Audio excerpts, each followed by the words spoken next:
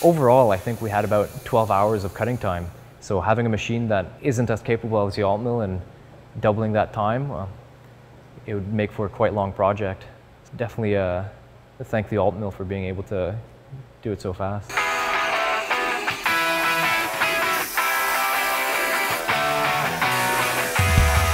So I'm Mike. Officially, I'm one of the QA engineers here at cnclabs. We were looking for a project that would resonate well with our current community that we have. And a guitar is a project that is not for beginners by any means for the long mill, but also a project that is somewhat common to do. So we figured what better way to step up our current projects that we have and make a guitar out of full aluminum. And because it would take a lot of machining to do such a project, it would be heavy to have a full aluminum guitar. We figured it'd be a perfect project to test the overall capabilities and stiffness of the machine.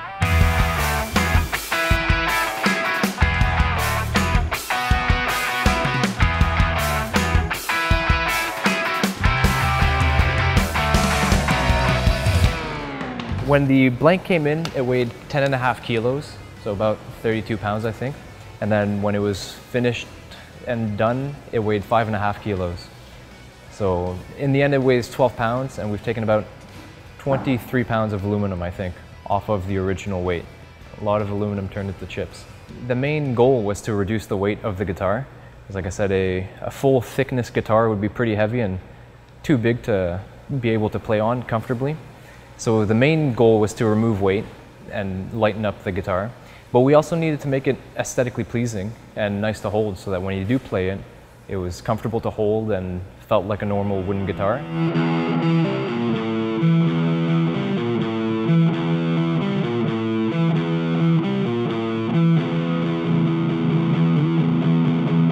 Yeah, so for this project we used a 2.2 kilowatt spindle. We found that the machine itself was actually not the limit, but more the spindle. When we started taking faster and faster cuts and going deeper and deeper, the spindle was actually our bottleneck. We were bogging down the spindle, and we had to reduce our speeds so that the spindle wouldn't fault out on us.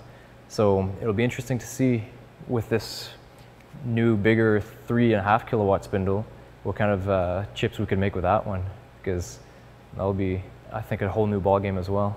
First, we started with a 2-inch thick aluminum blank that we got water jet cut here locally. We got them to cut it in the rough shape of a guitar, plus having a bit of extra meat around it so that we could clean up the outside edges, and if any mistakes were to happen, well, we'd have a bit more room for error. From that, we milled a MDF pocket in the bed of the machine so that we could roughly reference where the positioning of the guitar was.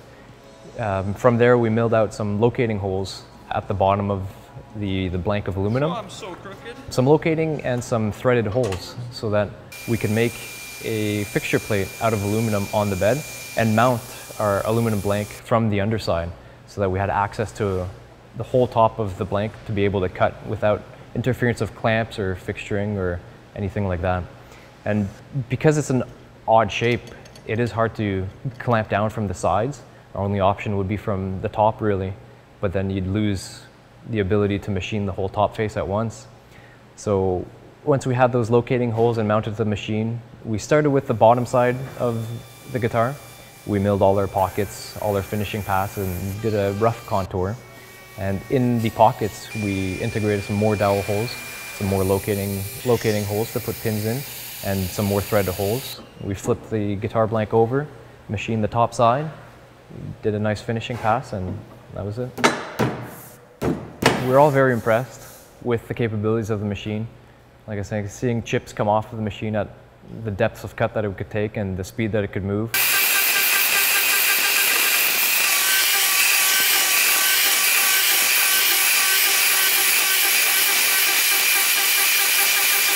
A different ballgame than what we're used to usually. And I think as far as machines are available on the hobby market, such as this one, this is a big step up and can do things that other machines I don't think could even touch. A project like this with having so many pockets and so much material being removed, I think if it wasn't being done with an AltMill, it would not really be feasible in the realm of time constraints and bit constraints, because you'd probably break a lot of bits. But having the AltMill being able to take so much material so fast, or removing so much material so fast, really made this project possible. The highlights of the cutting was definitely all the roughing pockets. When it first ramped down into especially the first couple pockets that we did, that got us quite nervous. We had done tests before, so we knew that it could take such deep cuts and at such speeds, but doing it for 12 hours was a big question mark on whether it would survive, and the machine didn't seem to really break a sweat. It was also nerve-wracking because a lot of it was, trial and error as we go along. Trying out different feeds and different speeds on your finished project part, especially when you don't want to buy another big piece of aluminum like that, definitely had us nervous as far as trying, but it turned out very good in the end. Well, I think the impressive part is how fast we were cutting. Doing our fairly deep pockets and our deep contours, I think our maximum cut speed was about 5,700 millimeters per minute, and that was in a cut of 10 millimeters deep, and often taking 3/4 to 1 millimeter step over cuts. So what I would say, a fairly impressive cut. And to move at that speed, nearly 6,000 millimeters a minute, it was impressive to watch the machine go. When we first started using the machine too, not only was the cutting capabilities of the machine impressive, but also the rapids.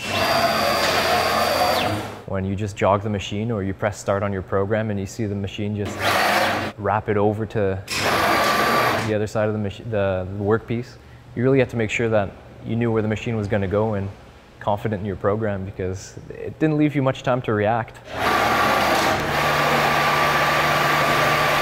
If you're trying to look at machines that are capable of carving aluminum, this is one of the better platforms out there for the price, I'd say, obviously.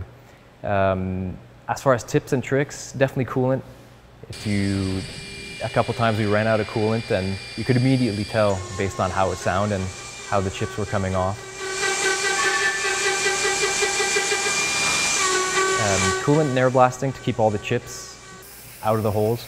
Especially we were doing some deep pockets, and with such big chips and such high feed rate, there was definitely a lot of chip packing up in the holes and getting stuck. So air blast, chip coolant, very important. And then, yeah, I don't know how feasible it is to constantly make such large projects on such a machine, but if you're looking at making signs, smaller signs, thinner plate, definitely a viable option for it.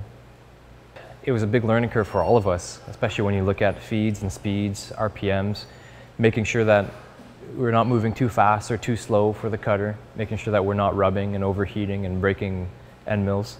Now that we have that knowledge base of how the machine will react to certain types of cuts, how to program our cam to better optimize what we have with the machine, I think further projects now will be so much easier because we kind of removed that guessing game from the programming. We didn't really know what to expect, especially being the first large project like this for the machine. It was really a test bench for what was possible, but I think it blew us all out of the water with how great the surface finish was, how overall relatively quick it managed to machine the whole part. Yeah, and how little mistakes, especially on the machine side, that there was. There was no serious headaches running the machine, and it turned out pretty great at the end. Yeah. At least for myself, I was quite pleased with how it turned out.